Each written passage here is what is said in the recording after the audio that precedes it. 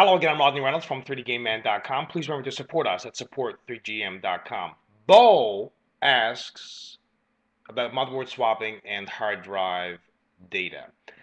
Do you lose your data on your hard drive if you upgrade the motherboard and nothing else? Yes and no. If it's a different chipset, then more than likely you will have to. Now with Windows 7, you probably would not have to, and sometimes Vista as well, you will not need to do that because it's very smart. But Windows XP for sure. But in most cases, you will have to do this as well with Vista.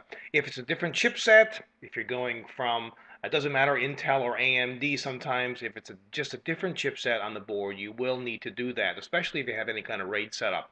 And it's, to be honest, best to do a fresh install if you get a brand new motherboard, because that ensures that everything is going to be working absolutely perfectly, and you have everything just installed from the ground up and fresh, not old drivers kicking around and everything else that you've had there for quite a while. People don't like doing these fresh installs for some reason.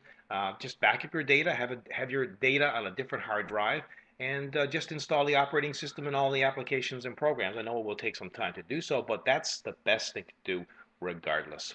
I hope this answers your question, and keep your questions coming.